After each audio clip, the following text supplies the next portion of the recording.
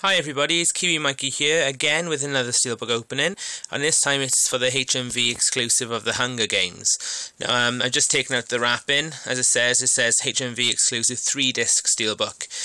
Some good news with that really. We've got 3 discs in total. You've got 2 Blu-rays, one with a feature film, the other one with the bonus features, so that's a Blu-ray disc, and then also the DVD version of the film as well.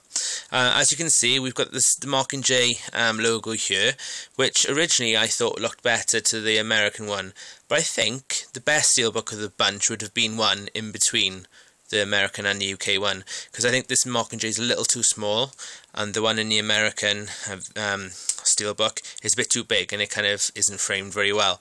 But nevertheless, it's a nice looking Steelbook. It's a very, very matte finish. There's not much shine to it, no gloss to it really at all. It does still look good. The spine in particular is really nice. You see that? Hunger Games. Very nice and clear.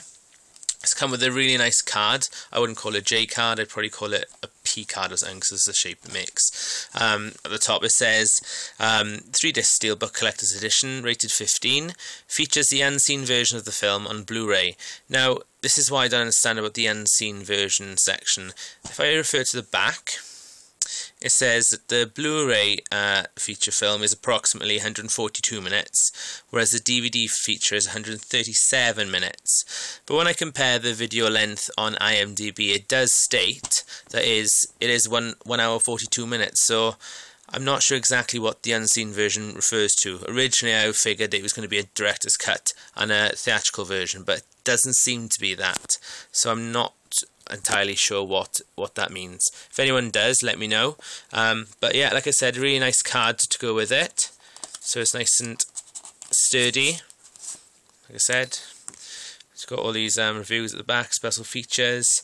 They include letters from the Rose Garden, the making of the Hunger Games, controlling the games, marketing archive, propaganda film, and like I said, well, actually it says disc 3 DVD, the version of the film seen at UK cinemas, disc 1 Blu-ray unseen version of the film. So make of that what you will. Like I said, IMDb says 142, so maybe the UK didn't get the American cut from it in the cinema, I'm not sure. But yeah, so this is the front cover. I think it's really nice what they've done actually with the artwork in total on the front and the back, because they've kind of mimicked that. They've kind of combined both the American version and both American versions together. So you've got Mockingjay at the front, and on the back you haven't got a tagline. You've got the District 12 emblem, but it's like on fire, and it's really, really nice. I actually prefer this cover to the front. I think this would have looked even better on the front, to be honest. Really nice. It's nice. I like the fact that it has been mimicked on both sides. You've got the flames on both. So I'll open that up. I won't show you what's inside yet. We got lovely. I think this is much better colour as well. Can you see the difference between the brightness of this and the colour of that? Make of it what you will. I do like it. I still haven't seen the film, to be honest, but I know a lot about it already. Like I said, again, really nice steel, and you know the matte does grow on you. Now this is the surprise, considering I think this is quite a good addition so far.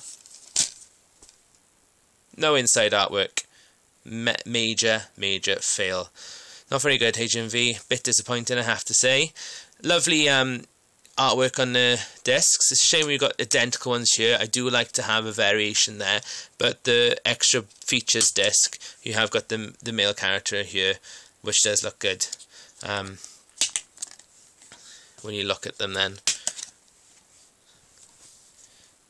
Something else I just noticed actually, I just realised, 12, 12, 15. The Blu-ray feature of the movie is obviously a cut version, which was a theatrical version for the 12 rating. So they've given you an uncut version to give it the 15 rating then. So that would be the difference. An extra 5 minutes of scenes which were deemed to be too inappropriate for anyone under that age. So you've got 12 version on DVD and a 15 rating on Blu-ray. But yeah, come on, play. Where's the inside artwork? I know I've said before I don't particularly like artwork if the discs are covering it, but to have something there would have been better than nothing, even if it was black or flames all in it, something that had a bit of effect. It's a bit like the feeling you get when you first see Drive Steelbook. This outside artwork is absolutely stunning, but then you open it and find it disappointingly has no inside artwork.